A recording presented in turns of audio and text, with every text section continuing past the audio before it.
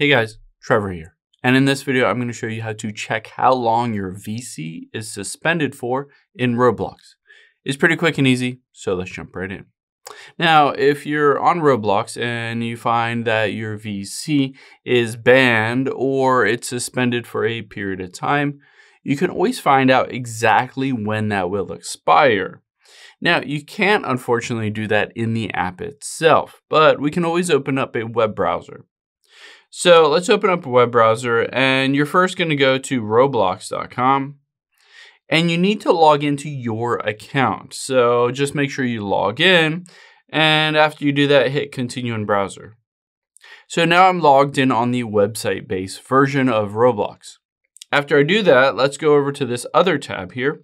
And what you're going to type into your browser URL is voice.roblox.com/v1/settings. So again, voice.roblox.com/v1/settings, and hit go. Now the cool thing, it will show you on here a bunch of information or code associated with your account.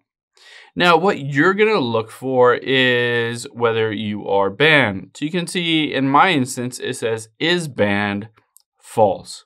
However, if it does say is banned true, it will give you a string of numbers immediately after that. And that is the timestamp of when that ban, that VC ban, expires. So what you're going to do is you're going to copy those string of numbers and then go over and just type in Unix time converter. So you can see Unix timestamp. I'm going to tap on that top link here. And all you need to do is enter in that specific number in here. So you can see it supports Unix timestamps. So I can enter in the number, and after I enter in the number and hit convert, it will show essentially what that number is equivalent to the day, the month, the year. So after I enter that in, it will show the exact time and day that that VC ban is going to be automatically lifted. So you can get a good sense of after that, you can use all of the voice features, but until then, you just have to wait. I hope this helps. If it did, hit the subscribe button down below. It really helps me out. And I'll catch you on the next one.